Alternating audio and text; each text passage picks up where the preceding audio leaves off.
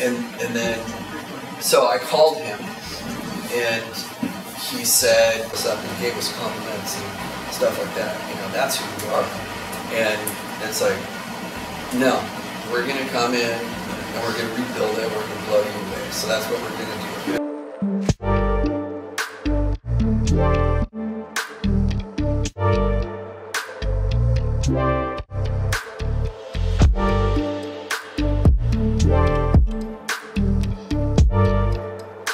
Spillway, and we already have a biological waterfall unit at one end, and we're going to do a waterfall, so we don't need another biological filter. So this is just a spillway, which attaches the pipe to it and allows the water to fall off. So if you have a spillway at the top and you have your skimmer at the bottom, those are the only two elements that you need. That's it. Yeah. There's your full circle.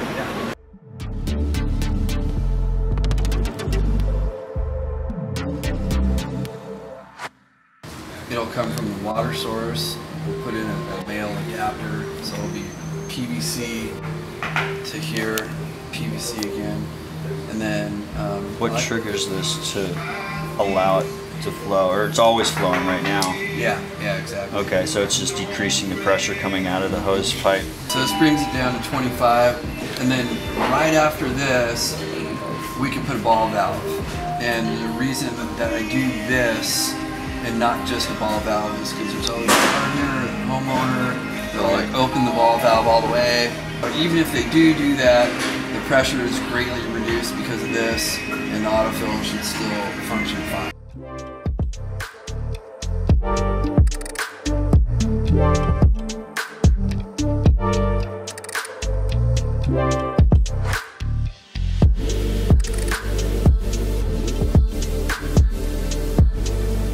This was going to be pond, and that the intake bay was back here, and Ned wasn't here then.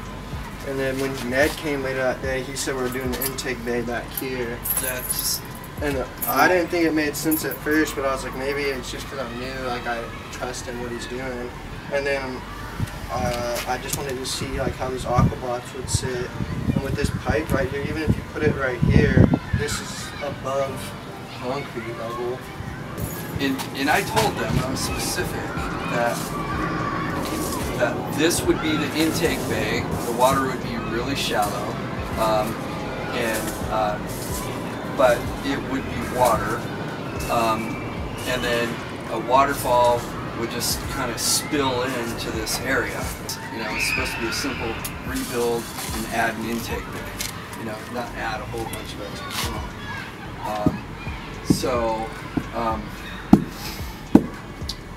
And as far as the depth, where's the okay, here's the fall. Well, we're going to want to use probably 3.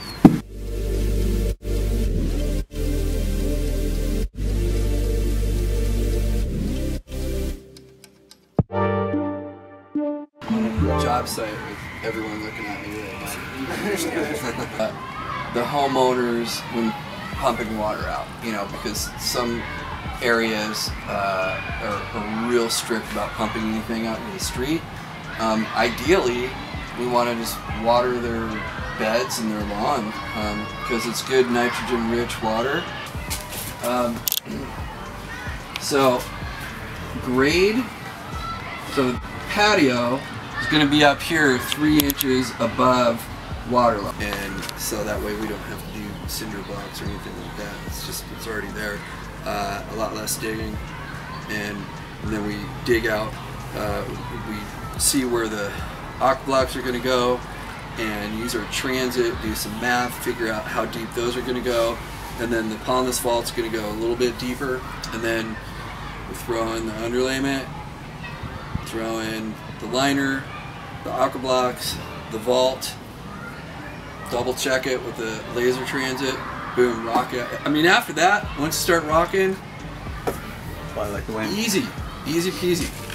So you just want us to cut it and keep it here? Because we gotta go. So we're gonna want to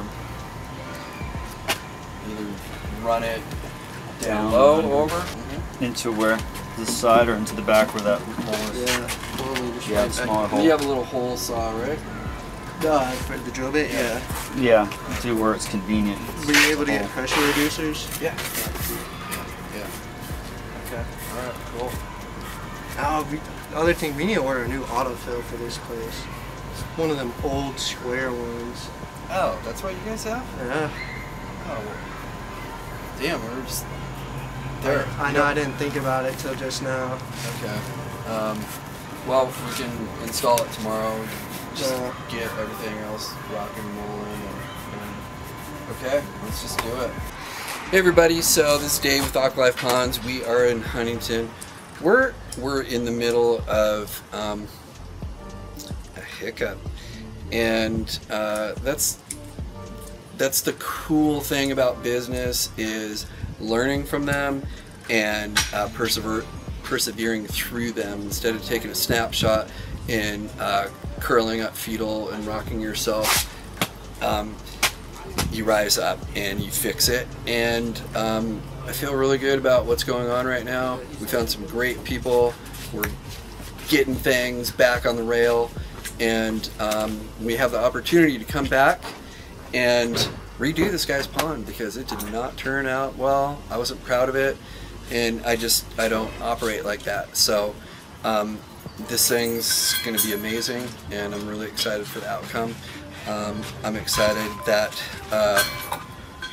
we're putting together a really good crew and getting everyone trained, and it's that's what I love about this. Like, I love ponds, but I love this business building thing, and it's exciting because there are some lows, but unless you go through that pain, you don't want to avoid it. You want to hit it head on and get through it, and it just sucks sometimes. It's like getting punched in the face, kicked in the nuts, excuse me, but that's what it's like. But you just got to get up and keep charging, and you grow, you get stronger, and it's a good feeling. Enjoy life.